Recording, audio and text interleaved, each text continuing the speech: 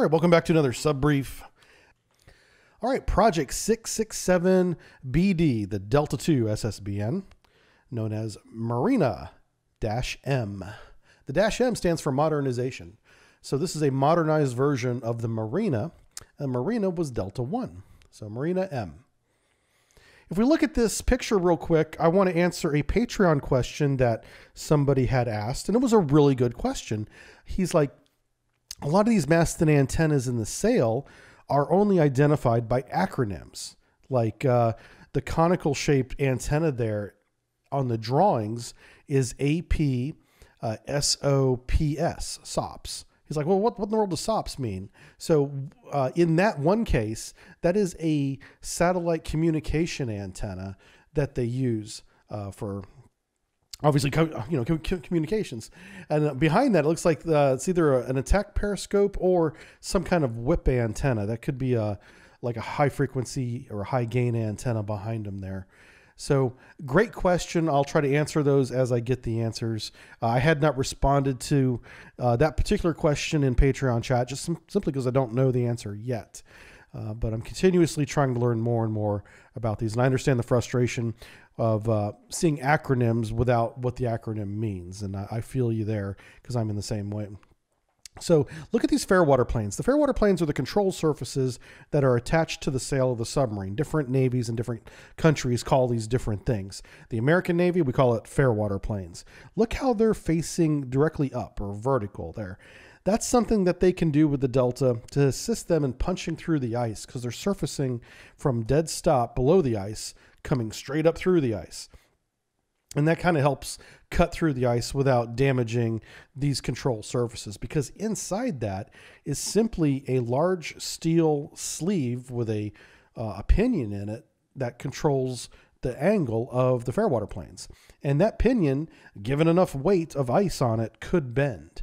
And that would be terrible because they wouldn't have good control of their fairwater planes after that. That's one of the few surfaces that control where the submarine goes. So they certainly don't want to damage that. So what they've done is they've made it so that it pivots vertically, like the American 637 attack submarine had the same feature, and they could punch through. Let's get started.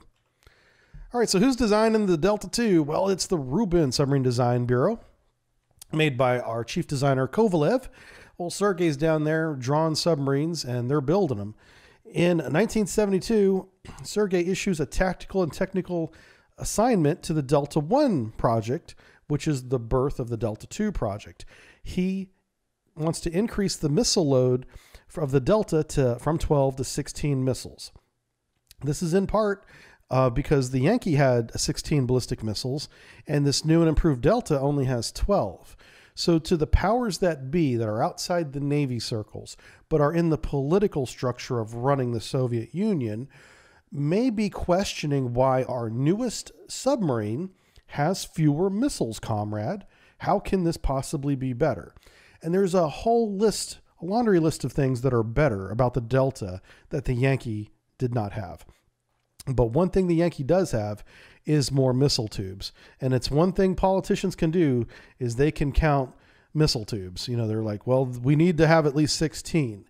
Is part of the reason why they did this tactical and technical assessment or assignment and made this change. The new project name is going to be 667 Bravo Delta, or Marina-M, a Marina modernization. All right, and this is what it looks like. If you are a Patreon, you already have this technical drawing. I recommend you bring it up now so you can see the whole submarine. I'm just showing you the missile compartment here. The missile compartment is divided into two halves. The forward half is compartment 4. The aft half, the one to the left there, is compartment 5. Two watertight compartments. They're identical to each other. They can operate independently of each other in case one takes damage. So they're just basically one copy of another. And all they did was add another pair of missile tubes to each compartment. So compartment 4 got 2 tubes, compartment 5 got 2 tubes, increasing the overall launch volume of missiles from 12 to 16. This added approximately 1,500 tons of displacement to the submarine, lengthened a hull by about 16 meters, and reduced the speed by approximately 1 knot. So they sacrificed 1 knot on the top end for a lot of additional firepower and making the comrade at the Kremlin happy. So let's talk about the R29 Delta. This is the modified SSN-8 that came out in 1978. It is a two-stage liquid fuel rocket.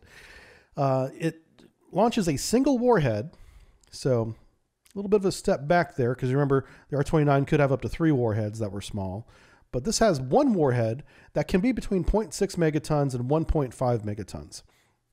And if you are one of our viewers that does a lot of their own research, which I encourage you all to do, you may see some numbers like I did that says the warhead is 0.8 or the warhead is 1.1 megatons.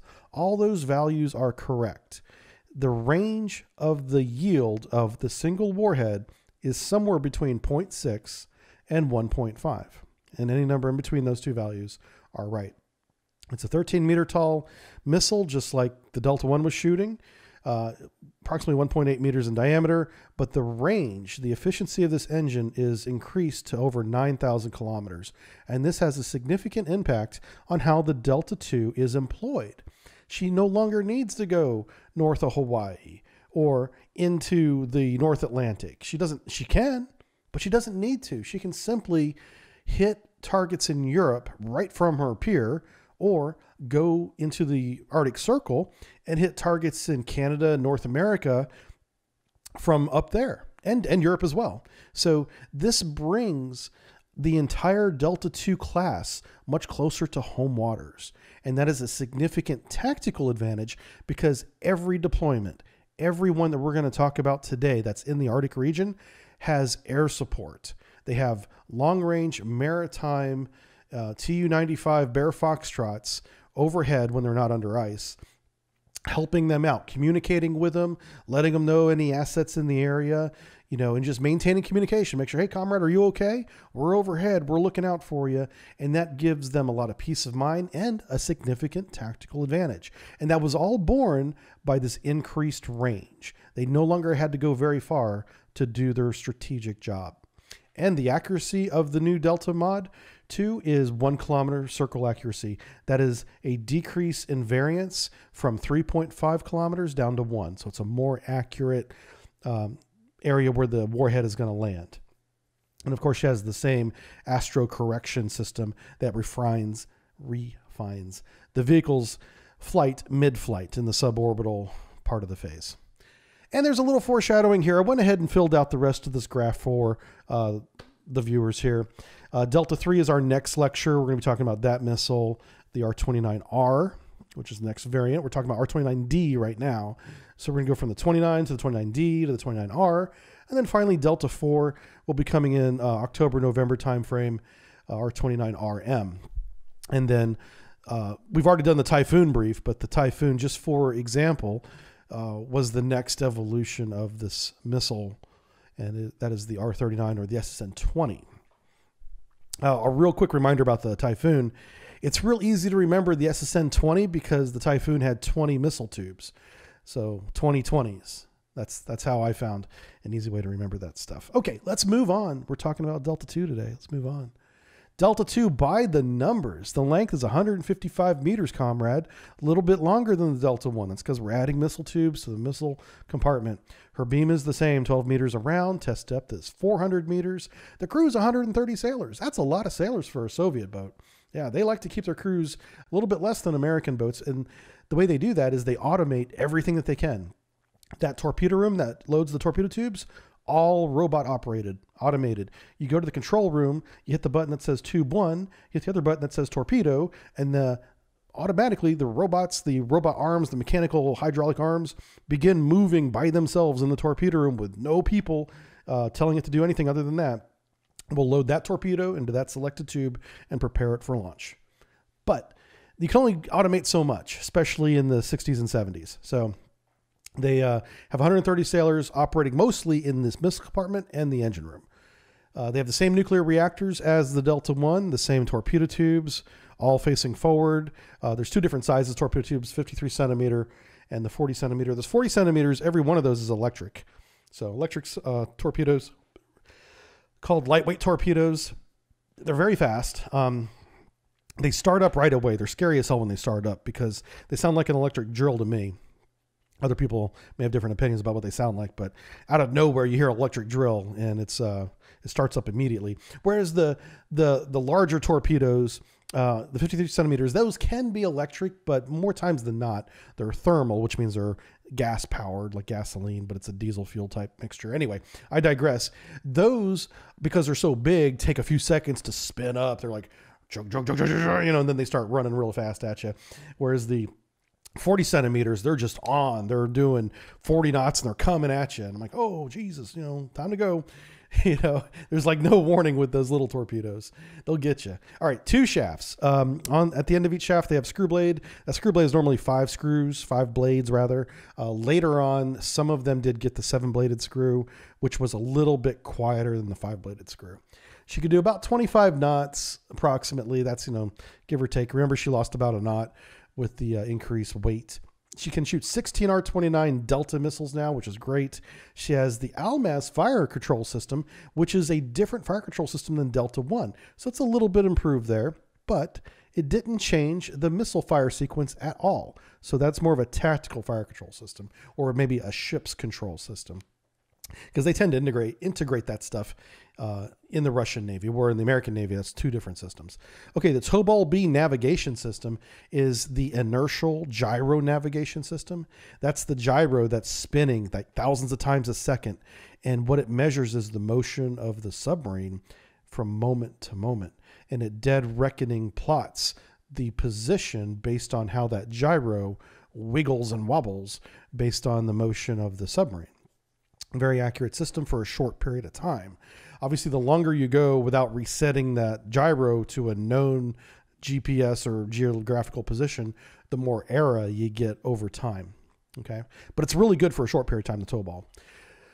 The Millennia LCOM system, that's a satellite communication system going back to that especially antenna that we were talking about earlier. There's a lot of antennas on the Delta. That's because the ballistic missile submarine has multiple communication suites, but the Millennial is the primary one. And the Kirch sonar is the active sonar that's on a passive sonar as well. The Kirch sonar is the same sonar on the doggone Victors, and the Charlies too. They put the same sonar on both. And it has an active mode. You could have a Delta 1, 2, 3, or 4 ping active at you. Yeah, and it'll be Kirch. It'll be 3 kilohertz. Yeah, I probably shouldn't have said that, but let's move on. Sorry, they're all decommissioned. I'm joking. Okay, but what is the difference between the Delta 2s? The Delta 2s and the Delta 1s, this is the laundry list of things that they improved whenever the politicians were like, hey, comrade, we just want more missiles. But they went ahead and gave the comrades the more missiles. Then they improved the main engines by mounting them on a floating deck. Now, a floating deck is where you mount the plate. That it's a metal plate that is supporting the main engines. So imagine this, a massive amount of machinery that's very heavy. If you weld that to the deck, it's going to be noisy as hell. All that spinning machinery is going to be going out into the ocean, right? So that plate that the main engines sit on, they put that on what's called a raft. And it's literally a piece of rubber, okay? And that piece of rubber is like on springs and on other pieces of rubber. And all these pieces of rubber have different densities. And different densities of rubber or absorbing material, I'm using rubber as a generic term, absorb different frequencies, right? And they also support different weights. And because they're so heavy, you have to have a real dense rubber with a real dense spring under it. But you can then break up that weight with a port forward spring and a port starboard after spring that has a little bit softer rubber to absorb different frequencies, still supporting the same weight, just in different areas, kind of sharing the load a little bit. And this combination of rubbers and springs supporting these massive engines is what is known as a floating deck. And it's not as big as I'm making it sound, but it is a multi-tier sound absorption system. And they improve that with the Delta II. She's going to patrol mostly in the Arctic region due to the increased missile range. Fair water planes rotate 90 degrees for ice ascent. She has topside cameras. This is really cool. Something that the Americans didn't have until much later in the Cold War, towards the end actually, was topside looking cameras that are mounted on the deck looking upwards. So they can sail around, turn on the boob tube, the little television screen, and look up at the ice. Or if there's no ice, up through the water. See if there's any airplanes or helicopters up there. And the idea is it's for under ice viewing, so that whenever they surface, they can make sure that they're not making a mistake and going into something that they're not intending to. There are other ways to measure ice thickness with sonar systems that they do as well, but they have these really cool topside cameras that I thought that I would mention. They have the Almaz fire control system, which is improved fire control. They use electrolysis for the first time to make oxygen. The Delta II is the first Soviet Union ballistic missile submarine to use electrolysis, zapping electricity through seawater to separate hydrogen and oxygen. The hydrogen they dump overboard, the oxygen they put in a big old oxygen tank, and then they slowly bleed that oxygen over time throughout the submarine or into the fan room that pushes it in throughout the submarine to keep the oxygen level up. So the other thing in the atmosphere that's really toxic to humans is carbon dioxide. Every time we exhale, we're exhaling a little bit of carbon dioxide. So they have what's called a solid regenerator that scrubs the CO2. And this is what the Americans are using. And I don't know if they got the idea from us or if they just thought of it as the same time, as we did. But what this is a chemical liquid that passes through a solid regenerator that looks like a wafer, looks like a honeycomb. Okay, that honeycomb gets hot.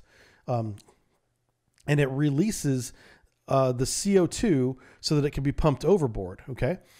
And as it goes through this honeycomb, it goes through a cooling area where we cool this liquid, and it goes into an area where we blow air through it from the fan room where people have, where there's atmosphere in the submarine, and it blows through this liquid and absorbs the CO2. Then the CO2 is pumped after it's had air blown through it, and it's CO2 heavy now. It goes through this solid regenerator material that's warm, and it releases the CO2 from the liquid again. And it's this closed loop waterfall. And imagine it is actually a waterfall because it has to go through the solid regenerator material. And it waterfalls down. The machine is approximately 6 feet high. The actual waterfall itself is maybe only 4 feet high, and it's a little bit wide, a few feet wide.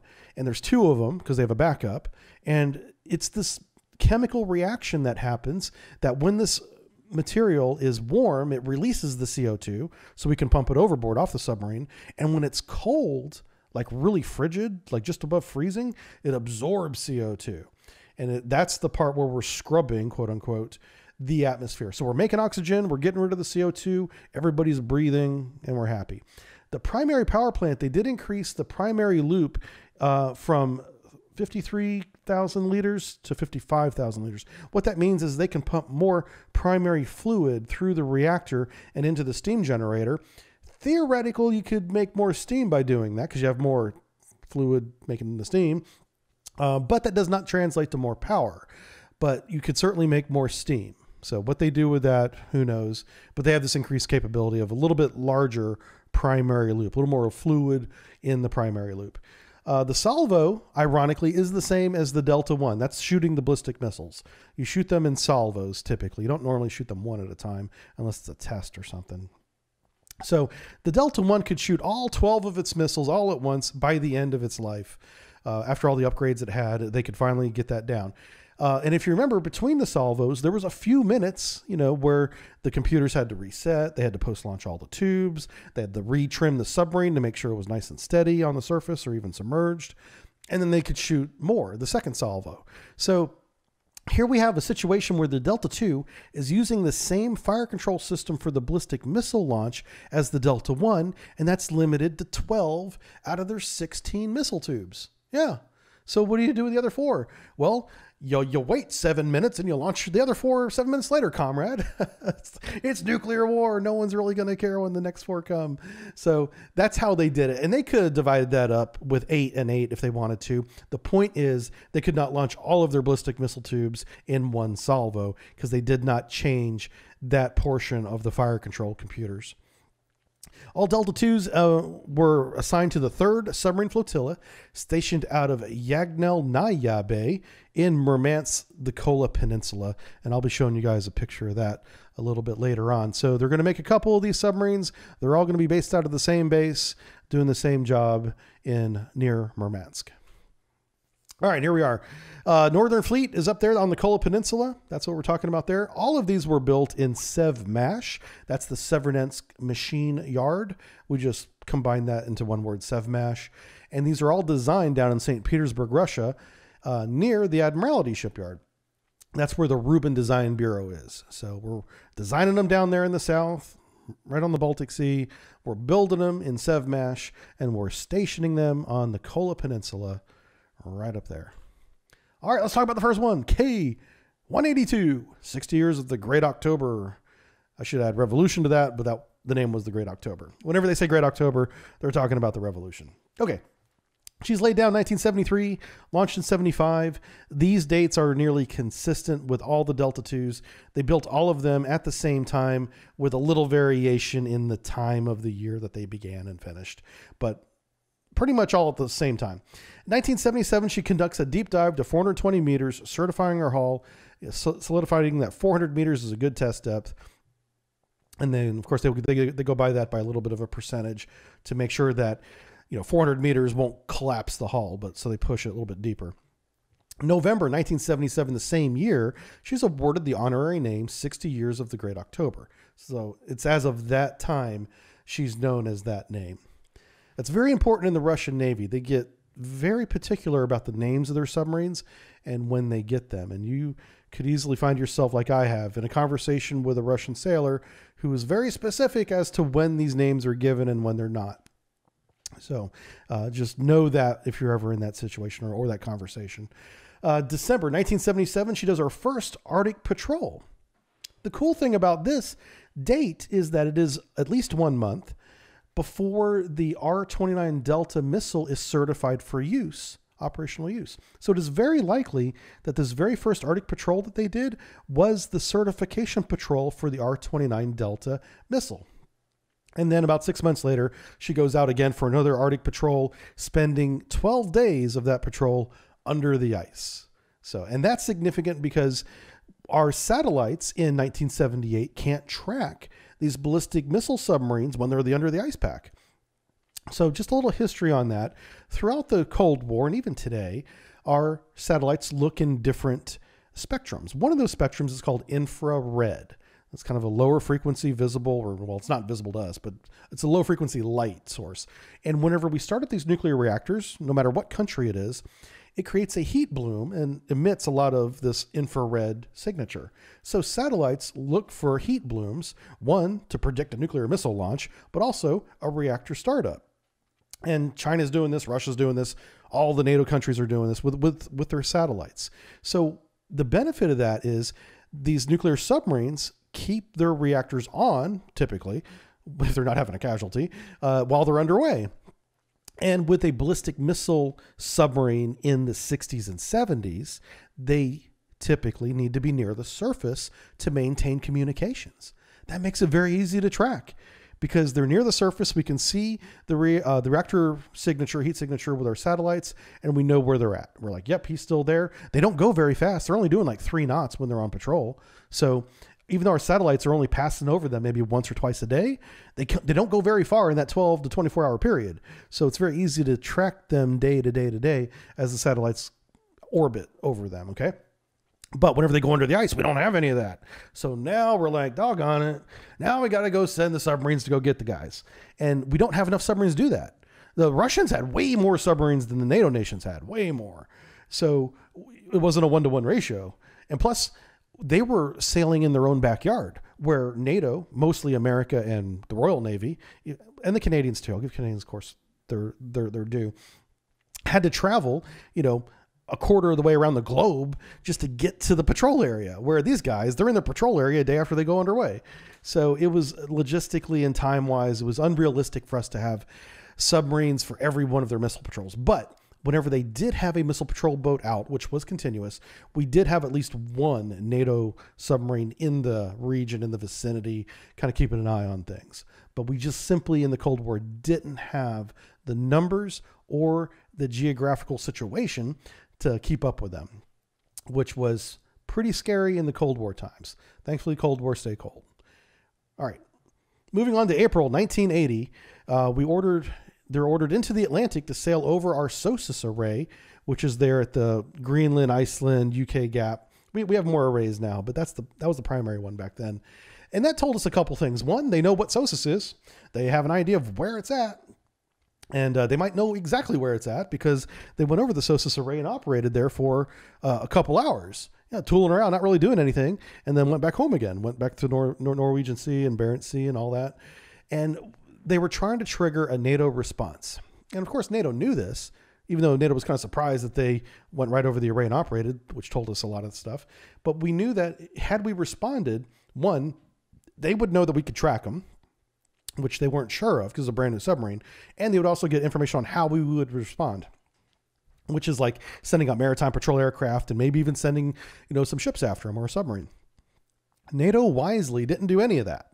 So they were not able to collect intelligence on our response, but the SOSUS system could track the deltas. Delta 1, Delta 2 didn't matter. The Yankees SOSUS system is extremely sensitive and it could track them from day one.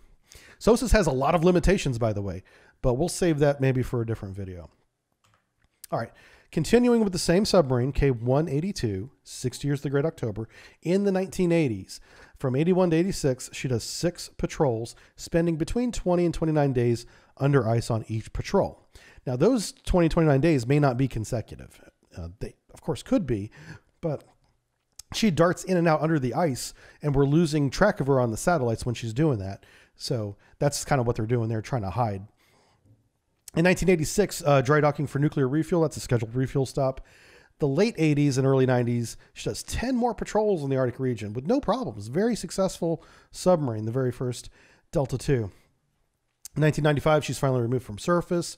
She is moved to the NERPA shipyard for defueling. And in 2000, a civilian crew takes over. That is pretty standard, but it's the first time I'd seen it logged. Of course, there's no weapons or missiles. It's not operational anymore. Hasn't been operational in 5 years. And so it's just on the surface being moved around by tugboats in the shipyard as it's being dismantled and tore apart. It's even in dry dock for a lot of this time, so it doesn't need to have a military crew. Of course, the shipyard workers are just tearing it to pieces. In 2015, the reactor is in the Sidya storage facility. All right, so I've talked a lot about decom and reactors in all my subbriefs. I thought now would be a good time to show you what we do with these reactors whenever we tear them out of a submarine. And also there's nuclear ships as well. Where do they store them? So look on this map here. This is the map of the in the Kola Peninsula where the storage facilities are at. And we have the spent fuel is the square and the radioactive waste is the X. Everything from Murmansk up to Sidya Bay, which we just talked about, which is right around the corner from NERPA shipyard. And way up in the northeast corner there, we have Adriva Bay, which is near the Malinia Harbor shipyard. So depending on what shipyard is tearing the reactor out of these ships and submarines, depends on where they go to long-term storage sites. And these storage sites are radioactive waste sites. They're not clean, but at least they're keeping them all in one spot. So if we mess up one part of the world with radiation and waste, it's just that one part. It's not everywhere. And so they just have these designated waste sites. And today's standards are much higher than they were back then. So storage today is much cleaner. It's much less radioactive, much more comprehensive, but than it was back in, say, the 60s and 70s. But this is happening post-2001. So like I said, these sites are a lot cleaner than they used to be. All right, K-29. This is the second of the Delta IIs. Again, killed laid 73, commissioned in 75, just like the other ones. She does 6 Arctic patrols with a war game in 1978. In April 1982, she does something for the first time that scares the hell out of a lot of us, in that she uses 4 war shots of torpedoes that explode a hole in the Arctic ice. Now, in theory, we figured that they would probably do this, but they actually did it. In peacetime, with war shots, 4 torpedoes exploding underneath the ice to lessen the ice volume so they could punch through and launch their missiles, which they do. They drive over to the hole they just made. They surface, like you see here in the picture, and they shoot 2 of the R-29 Delta missiles to the test range in the Kachampa Peninsula. And that is the first record we have of the Delta II doing that. And, It's an interesting tactic. It's extremely dangerous, but I suppose when you're going to nuclear war, you're taking that risk. The fact that they did that for practice with war shots in peacetime was very interesting to all of us. 1983 dry dock maintenance refuel period scheduled, no problems. She comes out of dry dock. She does 6 patrols till 1986. During her patrol in 1986, she's ordered to conduct a missile launch with a dummy warhead on the missile out to the Kamchatka Peninsula in the Siberian range over there. And something goes wrong during the test. We don't know for sure what it is, but there's obviously some kind of navigational failure that happens on the missile. And it could have even happened in that suborbital flight where it lines up with the astro correction. Anyway, something didn't line up properly. This dummy warhead ends up in northeastern China. Yeah. And it's all over the news. Like the New York Times is running stories about this. The public knows about this. Ironically, there wasn't a single public response that I could find anyway of China's response to this. But I'm sure China diplomats had a couple phone calls with Russian diplomats about this, reentry vehicle that's now in northeastern China. Now, because they don't know the navigational error, they don't know exactly where it went in northeastern China, it's not clear if it was ever found. But again, it's not nuclear. It was a dummy warhead. So even if it was found, it would be inert. The point is they're dropping MIRVs in China, and I'm sure China wasn't happy about that. That was in 1986. Keep in mind, 1986, that's the same year the Yankee sunk off the coast of Bermuda, and another Delta collided with USS Augusta south of Connecticut. Yeah, so 1986, tough year for the Russian Navy, especially the submarine Navy. Okay, 1987 to 1983, or 93 rather, she does 7 patrols, and in 1995 she's removed from service. She's cut apart, reactors inside Yubei storage facility. And that is K-92. K-193, built in or laid down in 73, commissioned in 75, does 5 patrols in the 70s. In 1980, she crosses the SOSUS line to test NATO's response, just like her sister ship did. And NATO, again, doesn't respond, but now we're seeing that, yeah, they definitely know about SOSUS. They know where it's at, and let's just play it cool. They're slow. They're ballistic missile submarines. They can't go very far. We'll respond in a covert way a little bit later on, not going to make an overt, event over them coming into the North Atlantic, because there's no reason to raise tensions in the Cold War period. Let's keep the Cold War cold. Everybody stay cool. In 1985, there is a drain pipe that burst in the engine room. It floods the bilge. They're underway, submerged.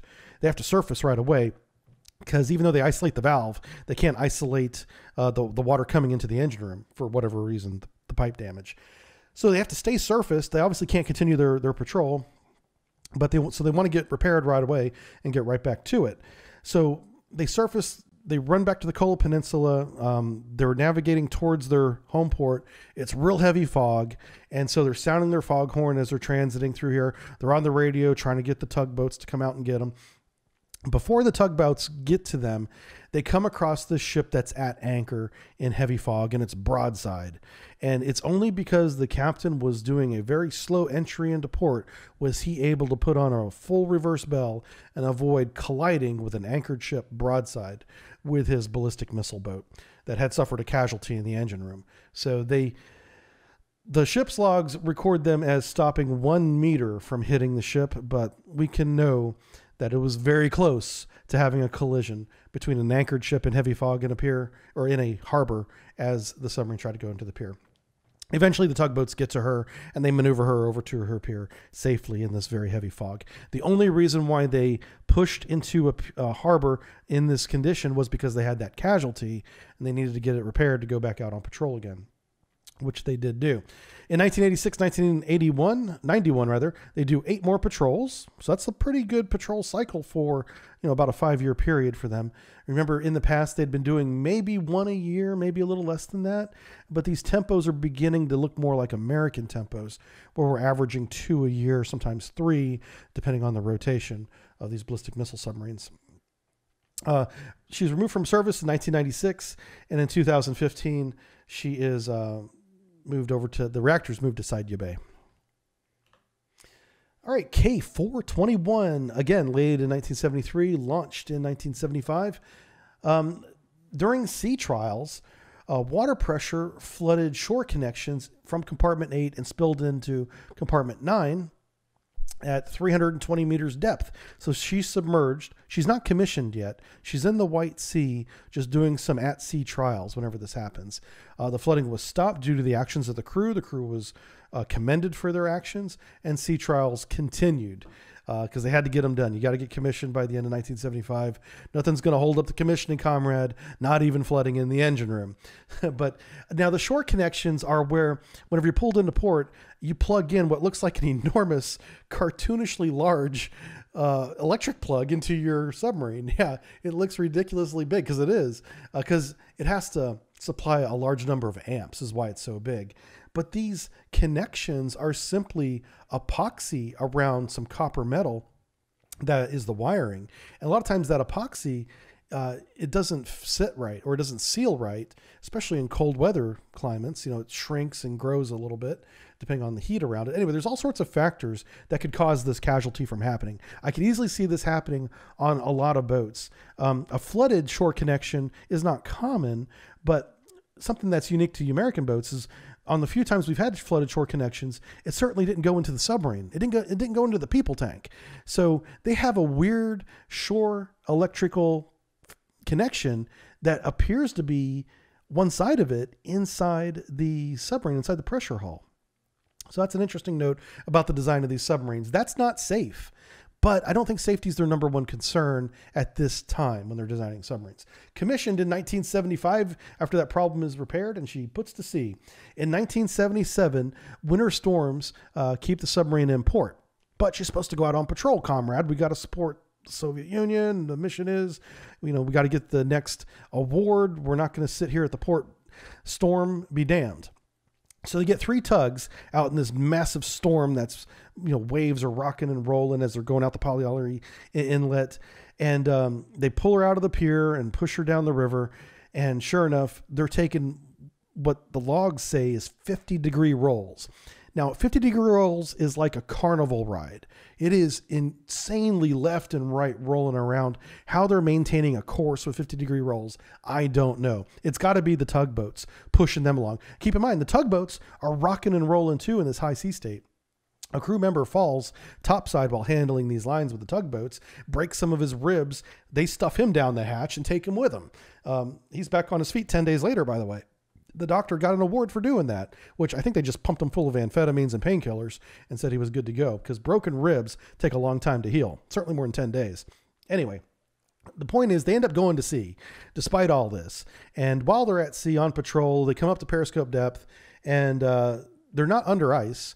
And they poke up the periscope and they're looking around, and sure enough, an ice floe comes along, bumps against the periscope and the radio antenna, damages both of those, and they have to pull in and get that fixed. And that's really common. Unlike stories that you imagine with like the Titanic and all that, not every piece of ice that comes out of the Arctic region is an iceberg. A great majority of them are these flat, few feet high in some cases, maybe, and sometimes they're really tall, but usually just a few feet high, flat ice flows that just kind of break off from the ice pack and just float down into the Norwegian Sea and eventually the North Atlantic. And they get smaller and smaller the more farther they go. And they don't make any noise. They're just floating out there. And if you have your periscope up, you're probably looking at the horizon, whether it's in a zoomed in or zoomed out field of view. You're not looking necessarily close, whenever you're doing your search. And that's probably what happened. They probably never saw the ice coming. Sonar never heard the ice until it actually hit the periscope like, a Chinese bong, and bounced off that and also hit the antenna. Anyway, they had to damage, and they had to go in and fix that in 1977. In 1982, she test launched 2 missiles from the pier, which is insane to me that they're still doing this. And it's not so much that, of course, the submarine in the D9 Delta complex is designed to launch the missiles from the surface. That's not the crazy part. The crazy part is that they're doing it from a pier where there's people, and there's workers, and there's office buildings, and there's a civilian population nearby, because the exhaust from these missiles is toxic. It's corrosive. If you breathe it, it will kill you. It'll melt your lungs, and then you'll die in your own juices. And they're doing this. Of course, they're, I'm sure, moving people away from the pier. But the idea that they're launching this anywhere near a populated area is bonkers to me. But they do that. They do 2 missiles from the pier in 1982. Then they go on to do 8 more patrols in the 80s into 1992. 1992, during a crew turnover. Okay, so I need to explain this. Crews on Russian submarines stay together as one crew for many, many years. Unlike American crews, where we kind of rotate sailors on a continual basis, 1 or 2 at a time, usually 1 at a time. You're always getting a new crew member and somebody's always getting ready to move off. It appears as if the Russian crews join the Navy together, are assigned at the same time together. They serve together for at least that 1 year if they're a conscript, and longer if they're not. And the crew can go as one crew from a Delta II to a Delta I. And that's called a crew turnover. Now, also, this is after the period where they began experimenting with the 2-crew concept. So it could have been a normal crew turnover from, say, a blue crew to a gold crew. That part is not clear. Anyway, there's a crew turnover where they're getting rid of one crew and they're bringing on a whole new one. A crew member comes up missing. It doesn't say really what the crew member's job is. They're down 1 man. And so in 1992, all this strife and political unrest is happening because the Soviet Union at this point is collapsed or collapsing. I think it's just post-collapse, actually. And so they don't have a lot of the resources. They don't have a lot of the communication structure that they had when the Soviet Union was big. And they send the ship's personnel, the actual crew, the yeomen, the sonarmen, the cooks, out into the Kola Peninsula off the base, trudging through the woods, up and down the hills and the mountains, looking for a missing crew member. Yeah, of course, they start at the submarine, and then they go out to the pier, they go out to the base, they go out to the housing. They're doing this expansive search around this base, looking for this guy. This guy's clearly missing. Well, they don't find him. Eventually, the base police take over the responsibility of the search. They don't do anything. They're like, whatever, comrade. Yeah, we got it from here. They just basically lost a man. The family is distraught. They're like, well, where's our son? Well, they go back to the submarine, which they've had some people on the submarine during the whole time, of course, to take care of the reactor and whatever. And they're getting ready to go underway. And they find the boy's body in the engine room in a locker. And the report is he was hiding in a locker so he didn't have to be found, or because he didn't want to do a job, or anyway, he was hiding. It is also the possibility that he had an accident, hurt himself, and the people found him dead and didn't want that to delay the underway. I mean, I can't imagine a more nightmarish scenario than that, but it is possible that there was some other factor than he was just hiding in the engine room of a submarine, because there's not a lot of places to hide on a submarine where other people won't find you for long periods of time, even if it is a locker. So it's possible that something else happened and they tried to hide the body. That is what I think a more likely scenario, as not as ghoulish as that is. Anyway, that happened in 1992. It was a real mess, of course, terrible for the family. In 1996, she's finally removed from service, and in 2010, she is ripped apart in NERPA shipyard, and her reactor is put in temporary storage over there. There's no record of the reactor being moved after that, but we can assume that it's probably in long-term storage by now. Let's hope anyway. All right, so those are the 4 Delta IIs, and I want to make this very clear that there are 4 Delta IIs, okay? But there was a 5th submarine in 1974 being built, a Delta submarine being built at the Sevmast shipyard. And we, NATO, assumed that it was going to be the 5th Delta II. Why not?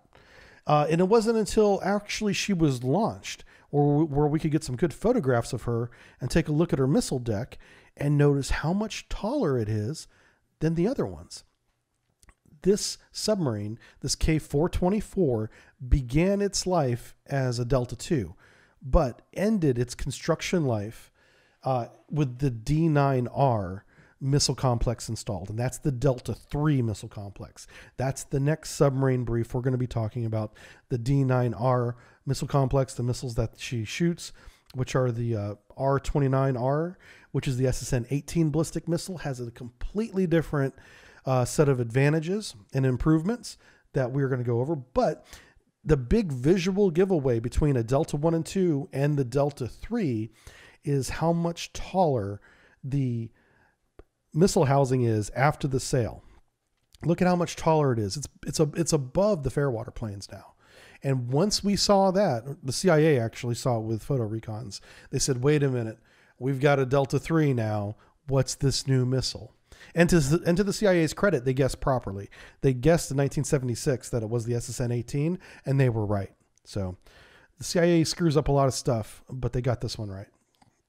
All right, so K424 was reclassified Delta III during construction after launch, so before commissioning. And that's where we're going to pick up in the next subbrief. So some final thoughts about the Delta II.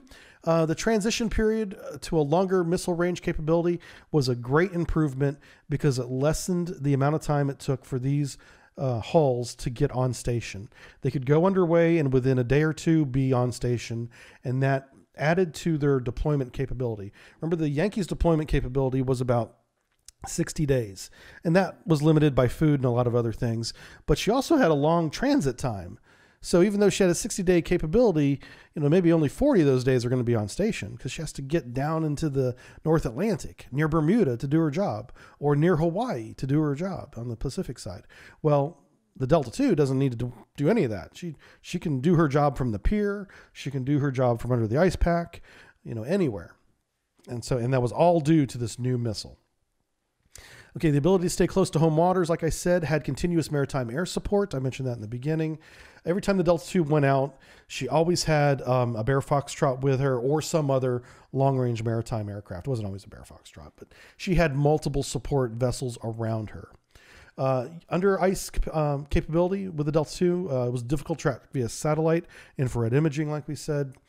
The SOSUS tests were bold actions that initially caught NATO by surprise, but into the 80s, we began to expect them because they continued this process with future submarine builds. And this is a significant improvement in capability from even the Delta I, all because of the new missile. She's a little bit quieter, a little bit better in that case, but it's really that long-range missile that changed everything about the Delta II. All right. So that's the subbrief for the Delta II, the Marina M, the Marina Modernized. I want to thank very much the department heads and division officers of our Patreon. You guys are extremely generous, beyond anything I imagined. With the department heads, I never imagined somebody donating or pledging so much money that I would need a department head level. So we created one for JB and, of course, anybody else that wants to join the department heads. We'd love to have you. We'll add your name here to the card